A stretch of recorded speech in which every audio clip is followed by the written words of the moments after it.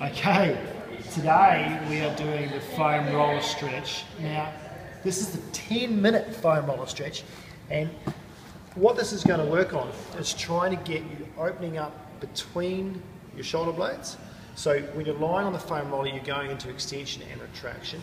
It also opens up the chest. So a lot of people get very tight when they're rounded like this, okay, because they're at a computer or they've got bad posture. They get tight in their thoracic because they go into a kyphosis, into flexion. And that also shortens the front, so they get really tight in their pec minor and their pecs, and all the neural structures in the front get tight as well. So we're going to do a stretch for you today called the 10-minute foam roller stretch, and it opens all that up. Now, 10 minutes is meaning that's what you're going to build up to. Right? I don't expect people to start off 10 minutes at the start. Start off maybe 2 minutes and then build up to 10. And it doesn't have to be every day. So get on your roller and get yourself right in the middle of the roller. Make sure you're still got your bum, still got your head on the roller. And you start off by getting into neutral spine. So with your lower back here, you shouldn't have too much gap here. I want you to try and make sure you just flatten a little bit. I don't want you to imprint and completely flatten it, right? But just flatten it a little bit. And the way to do that is push down a little bit of weight through your heels. Just rock your pelvis back a little bit there.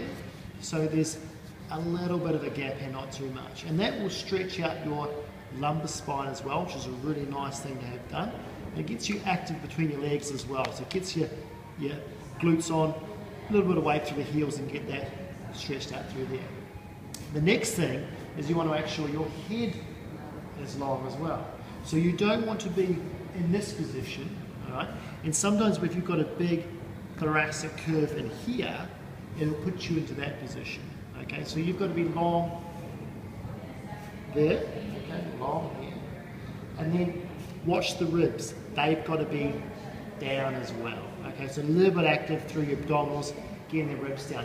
And what that's going to do is that thoracic kyphosis you've got going on there will help stretch that out over time. This is why it's a 10-minute stretch, because it takes a little bit of a stretch over a long period of time. Okay, you can't go too hard on these things for a short period of time. Then your hands go down. Now, the rule is your hands and your elbows have to be touching the ground all the time. All right. So what I want to see is you start off lower back. All right. Head, ribs down, hands and elbows on the ground. Okay? So you're starting in that position.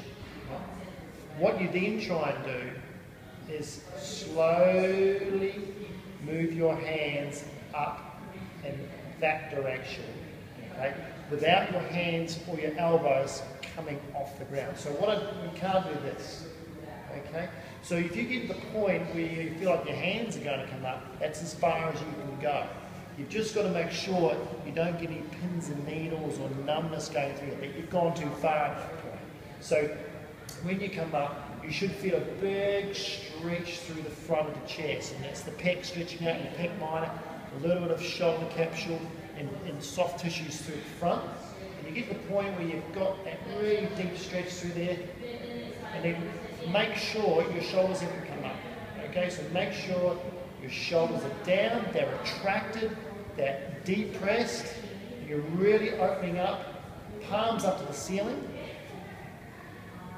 and it's 10 minutes at that point there. Okay, so once you get to that point, it's 10 minutes.